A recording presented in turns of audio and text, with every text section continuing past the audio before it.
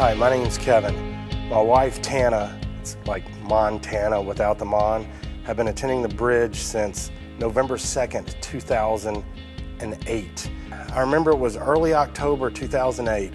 I'd come home from work, and my wife was so excited. She had this little card that said, hey, come to our church and we'll give you a free cup of coffee.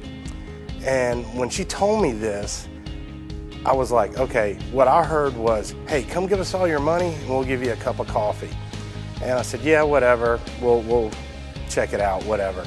So we go in, and I will admit, I still had this little coffee chip on my shoulder, but we were blown away with how friendly everybody was, blown away by the worship.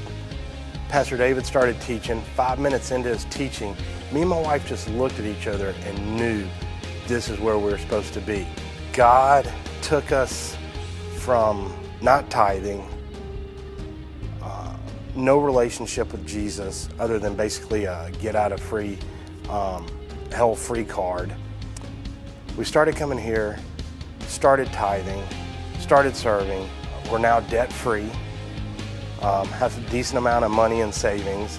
The things God's doing in our lives is just unbelievable.